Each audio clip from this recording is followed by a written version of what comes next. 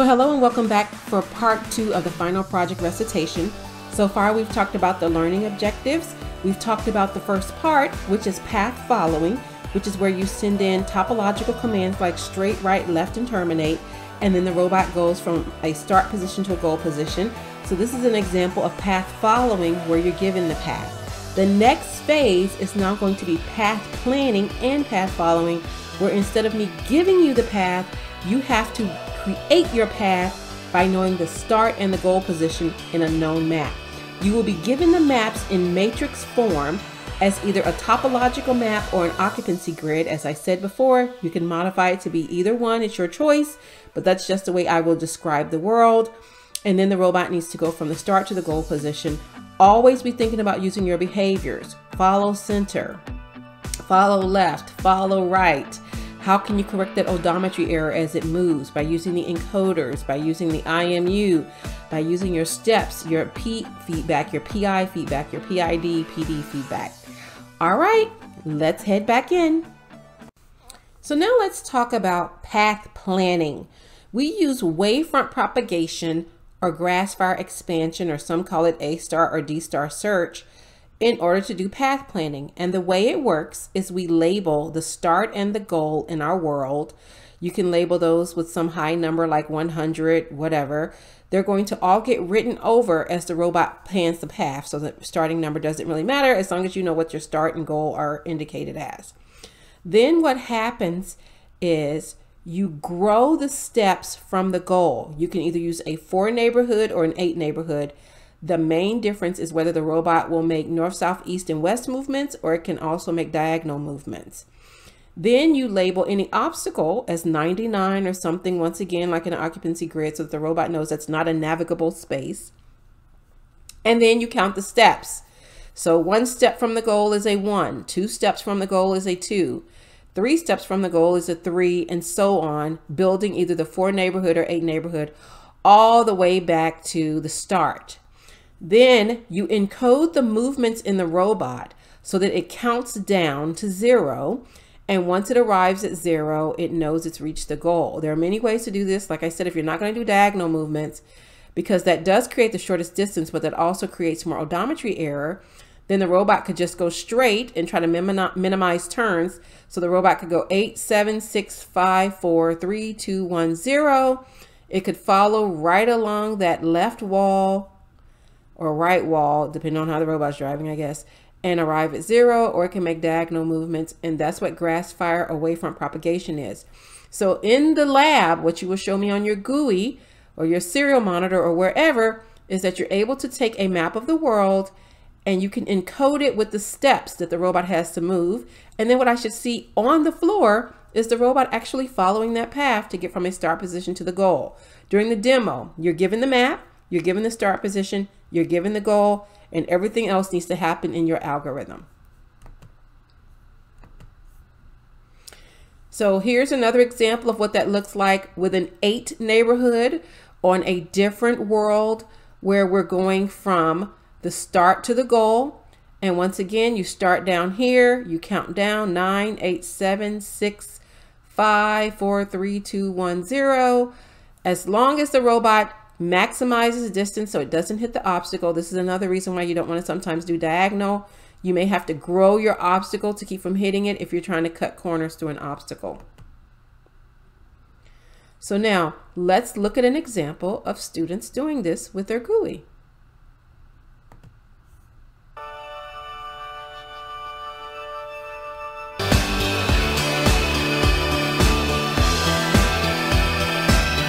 This is a clock, and we're definitely matrix following. We want to go from that corner to this corner. So it's from 0, 0 to 3, 3.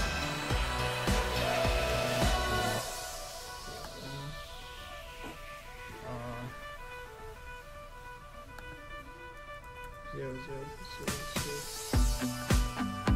This is the passes goal.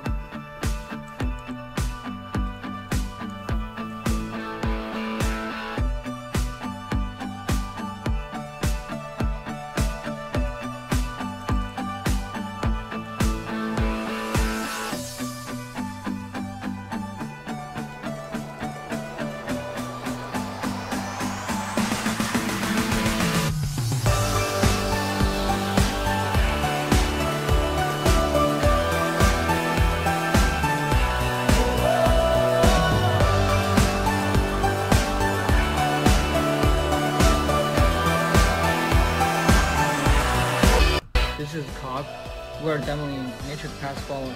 We want to go from that corner to here. So it's from 0, 0 to 3, 1.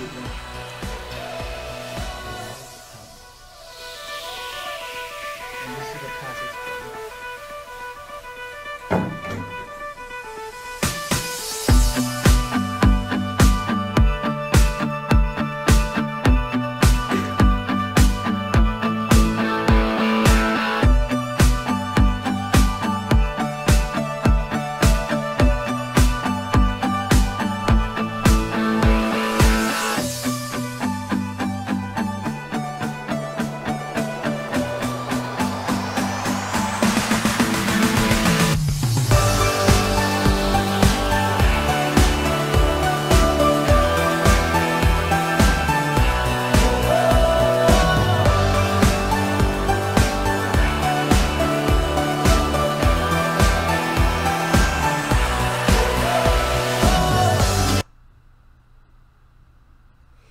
So the next task is going to be localization.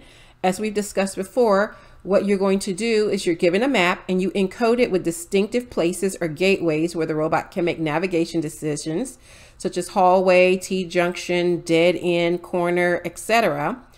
And then the robot has to determine where it is in the world based upon what the topology looks like. So for example, if you don't use orientation and the robot recognizes that it is in a dead end, there are 1, 2, 3 places it could be in the world. So there's a 33% chance it's here, here, and here. If you also don't use odometry, which is the most general type of localization, as the robot's moving forward, it recognizes it's in a hallway.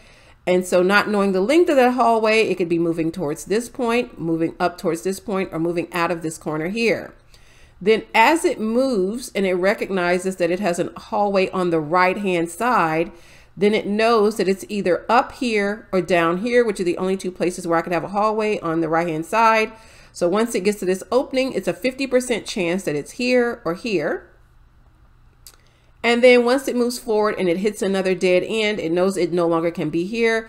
So the robot has now 100% localized just based upon these nodes that connect distinctive places in the world. So here is an example of what localization looks like on our robot. So what we did was... March, top localization. Keep going, I'm listening. So what we did was, once it found where it was, it would generate the wavefront, and then it would reorient the robot to be facing in the direction of the next valued lower cell. And it would then follow, then it would call the path planner, so the first instruction would go forward. And that wasn't a hack. And then it would just follow the path planner from there out. And that eliminated all the issues we were having. I see. I think Marge is going to make it.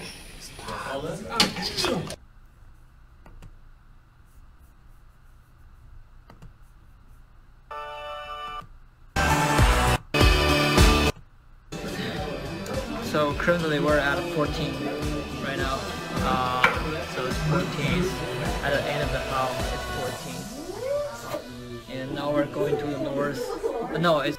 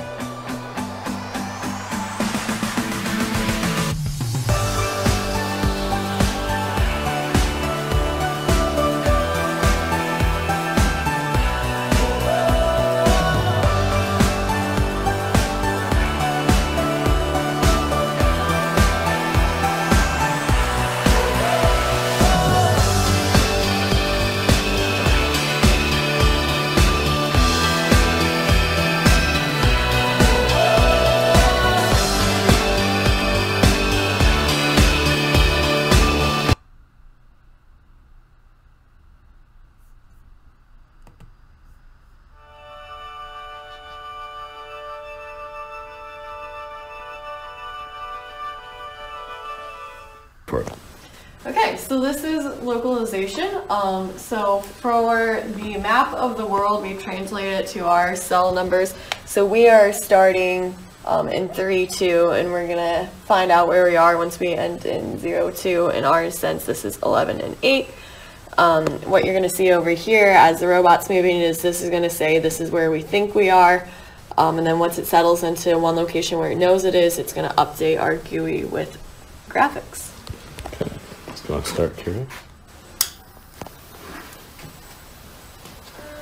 So we now think we were in 3 or 11. You can see the numbers at the bottom. We now think we're either in 1, 2, 9, or 10. Same thing. We finish in And 0, boom. 2. We are currently right there, and that is where we started. Woo!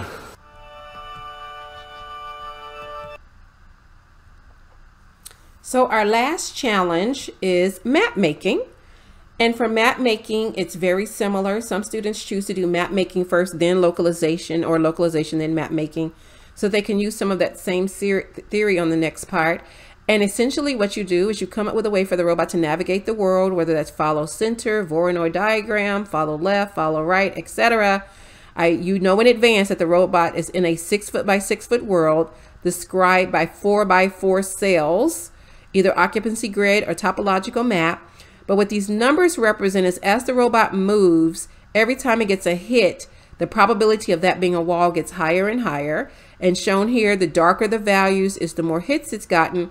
And once it exceeds a threshold, you can say with some confidence that is most likely a wall. So by doing that, as when the robot finishes driving around, it then generates this map. This is called HIMM, as described in your book, Histogrammic Map Making. And here's an example of what this looks like. This is Electro performing autonomous mapping and path planning. Path planning, not path planning.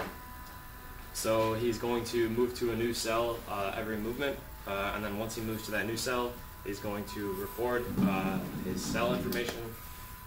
So right now, he's going to record that as a, what would that be? That would be a 13. That would be a 13. He's going to record that as a 13. He's going to reverse out of that 13, spin 180 degrees to get our heading, as we call it, proper, and then he's going to spin another 90 degrees to move in the proper direction. We also might have to move Electro a little bit for odometry's sake. Sometimes he doesn't catch his front sensor like we would expect him to. So right here, I might move him forward a little bit. Hopefully he got that one. I'm going to go double check that he did. And yep, we got 3.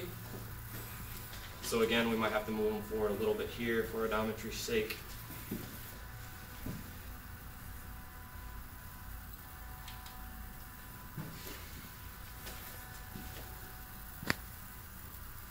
Okay, so he's going to spin, do that outside corner.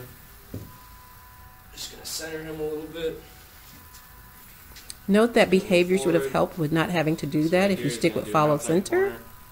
Ideally, it would fix We itself. also have a delay on Electro. You can see him stopping at points. This is to make sure that he's transmitting and expecting to do what we want him to do. So again, he's going to back up, do a 180, and then do a 90 to get to this one. And then once he's done mapping, we also have the autonomous path planning. So all of his LEDs will light up for the path planning. And then once all of his LEDs light up and turn off, he's done planning his path. Now he just needs to do his go to goal, which is 2-2 in our case. And then after we're done with all this, we'll show you the map that we built. Okay, so he's done path planning, and now he's going to move forward a little bit, one by one.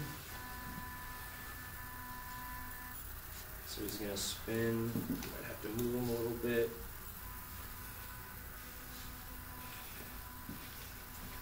So right now he's moving forward like we would expect him to.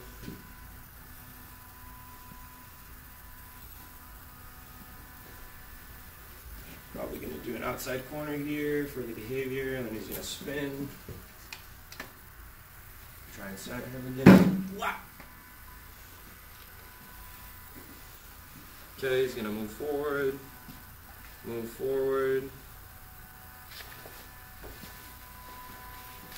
hopefully, so we moved forward a little bit too much there, but that's okay.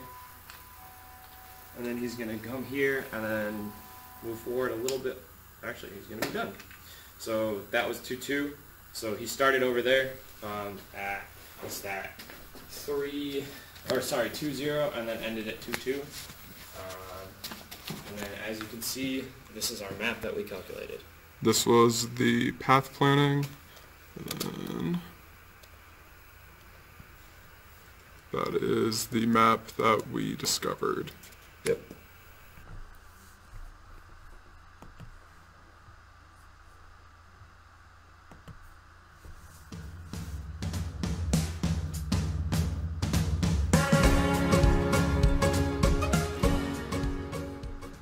Hello, Dr. Berry, and welcome to our mapping video. Before me, you see the GUI, which right now has assumed that every single cell is an obstacle. As the robot moves through, it's going to update saying this is not an obstacle, and these are where the robot is seeing walls from the IR readings. So you're going to see the robot turn a lot. It likes to read in this orientation. We have a custom send format that we're looking for, so we kind of need the robot in that position. So you're going to see the robot move a lot just to line up like this in each cell so these values are correct. Garrett, would you like to explain the robot and how Basically, we are started in the bottom left corner, or 3-0, in your standings, 3 in our standings. So basically, the robot's going to move through autonomously and get in the correct orientation, like Taylor was saying, and then update the map accordingly at every cell that it can go into. So, without further ado, let's begin.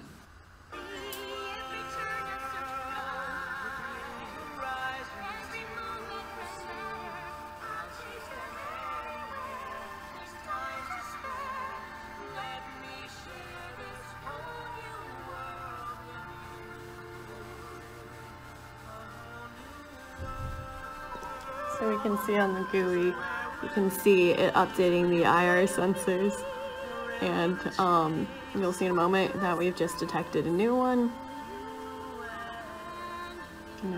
And hey look, we're in the corner right now. So it's kind of cool because the way we've set it up is live. Plus, you know, we have a whole new world because we're showing you a whole new world. Comical. Hey, I'm freaking fast. Just like Curie. I believe in you, Curie.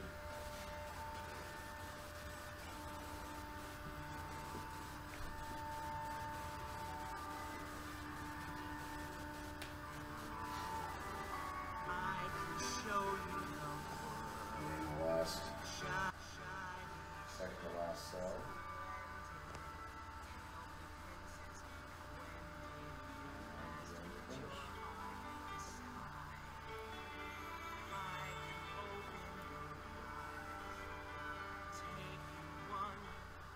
So before we look at the final GUI, we're going to be looking for 2 full obstacles and then a wall in between, and we'll also be picking up the IR readings from all the side walls. And so that is what we can see here. 5 and 9 and 7 and 11 are full obstacles. You can kind of trace the outside and see these red blocks represent that the wall's detected, and we can also see the inner wall is represented with the IR readings here. And this concludes part 2 of the final project recitation and all of the required parts for the final project. Remember, your grade is based upon how many of these tasks you're able to complete.